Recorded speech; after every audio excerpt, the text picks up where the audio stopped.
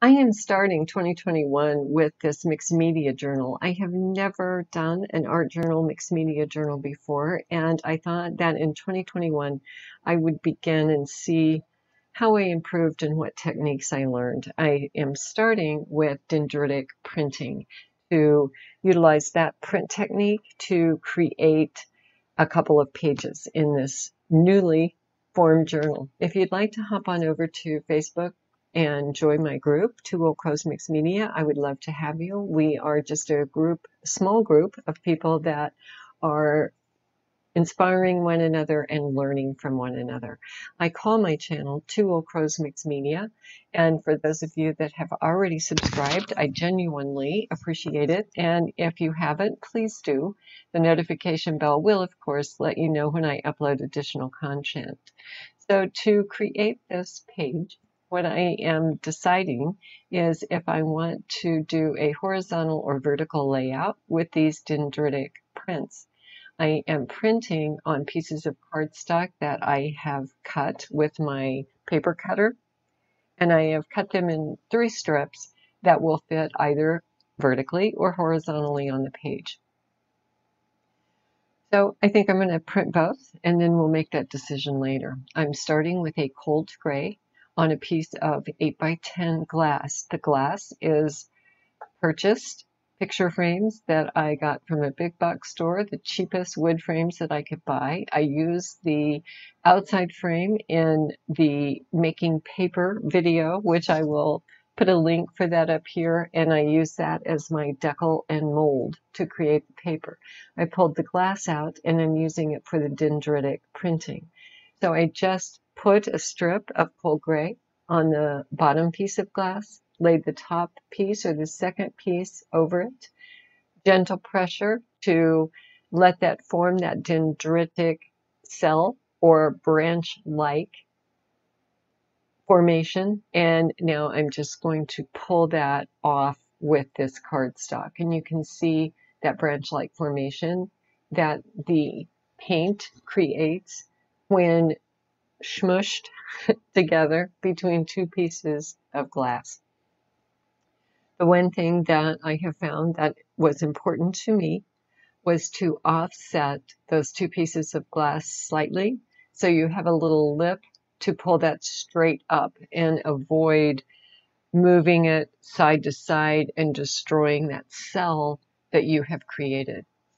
So this is what the cold gray looks like. Excuse me. And we'll finish each of those with some cold gray. And that paint is starting to dry now. So it is going to be pretty much dry on the glass when we get finished pulling these, and we will just lay that second color right on top of it. That's what I'm going to try. We'll see how it works.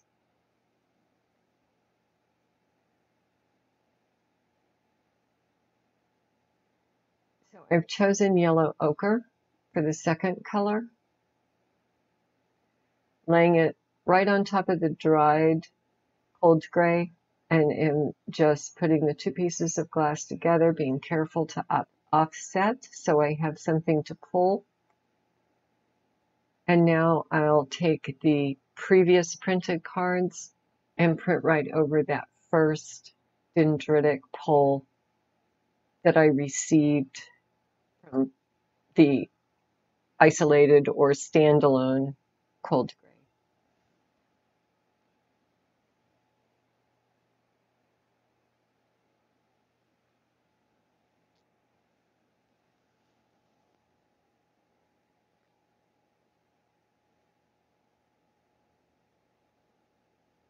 Now, if I had this to do over again, I might start with the yellow ochre and then print the cold gray on top of it, but that's not what I did, so we are going to continue as is.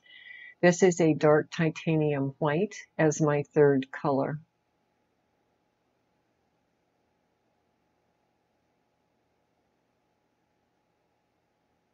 And I'm not unhappy with how it looks.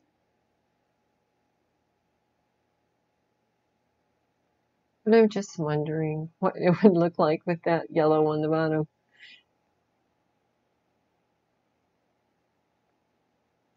So I have all of those pieces of cardstock printed, and now I just want to lay down some background, and I'm not getting overly fussy with the background. I could, but I really don't want it to be the main attention or the main focal point on this page. I just want some color there. So I'm going to put the cold gray on one side and then flip it over and just get that mushed together, and that pulls some paint off and creates a little interest there. And I just clean my brayer on the other page. I'm just going to add a little additional color to peek out from underneath what I'm going to glue down.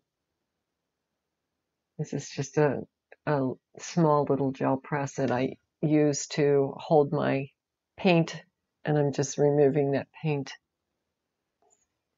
And now I'm trying to decide how I want to lay this out.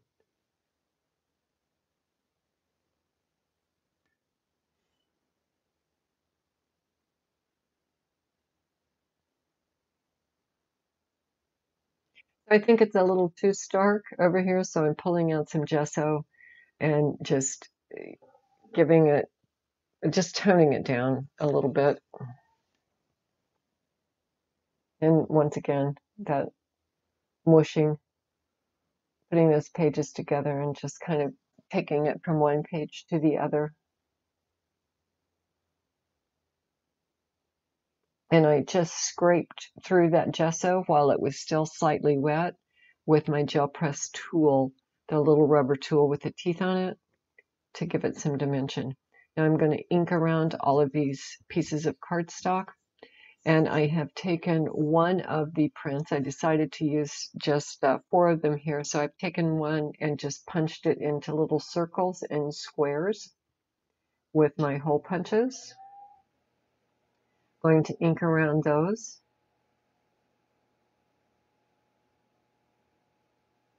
And I thought for a focal color, I would use red, and I had some gel press prints that I had done in red in my scrap paper or my catch paper, and I just punched out some little butterflies, and I'm going to make those little red butterflies kind of float across my page. And I'm going to do the same thing with those little circles and squares, so that they kind of start at the upper left, move down to the bottom right, and then go back up from the bottom left up to the top right on that second page. So we're creating this 2-page layout.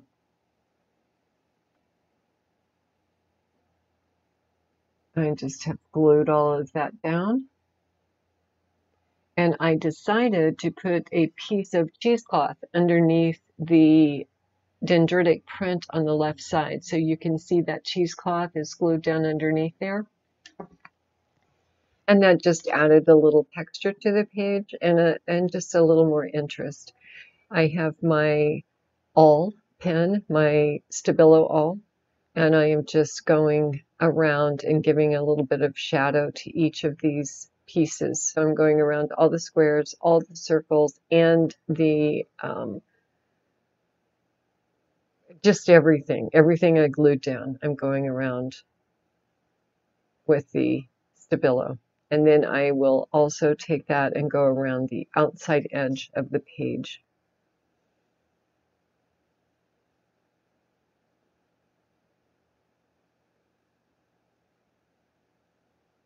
I don't outline the butterflies. I leave the butterflies alone.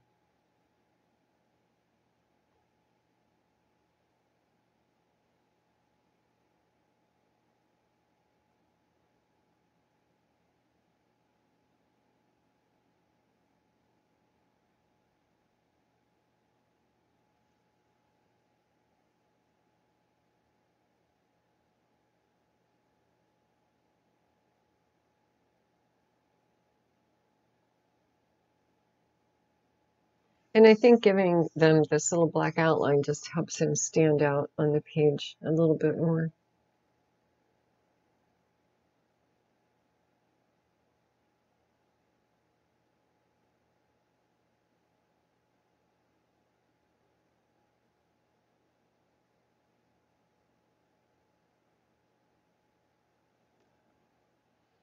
And what you see me doing with my finger, I'm just getting my finger wet and then kind of pushing that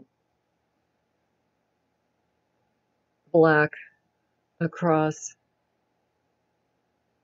So there you have it, my second page layout for 2021. And I used Dendritic print on both of them. So that is going to be dated, and I'll be able to go back after the year ends and see how I've improved and how I've progressed and what I have learned. So this is what I chose to do today, and you can also see the tags that I made laying there. So this is that completed layout. Again, my name is Peg, and I call my channel Two Old Crows Mixed Media. I will link you to the weekly prompt as well, and the making paper, which is what I use those picture frames for. So I hope you will stay and subscribe and work with me through this year. Appreciate it. Bye for now.